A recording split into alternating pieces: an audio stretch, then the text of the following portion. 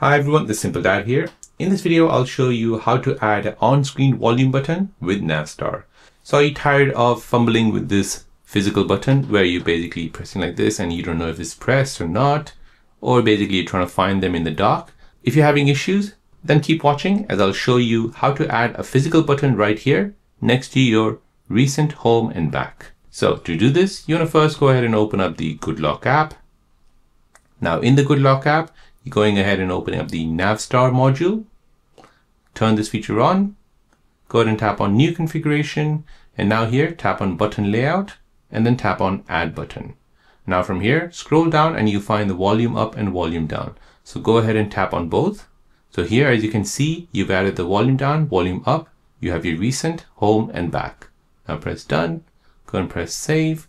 Now scroll down and go ahead and use the one that you created. Now tap Home. So now as you can see, at the bottom of your phone, you'll see your volume down, volume up, your normal buttons, your recent, home and back. So now when you go ahead and press the volume up button, the volume goes up. When you press the volume down button, the volume goes down. So this is especially useful when you're using your phone in landscape mode. If you have your buttons really hard to reach. So in landscape mode, you can see the volume up button is here and the volume down button is here. So it's really useful when you're watching movies and you want to increase and decrease the volume.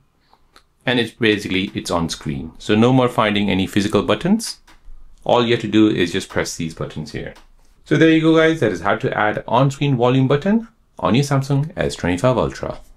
If you're new on the channel and you want to find out more about your iPhone, your Android phone or any other social media apps, then don't forget to subscribe to this channel to become a part of the Simple Dad community.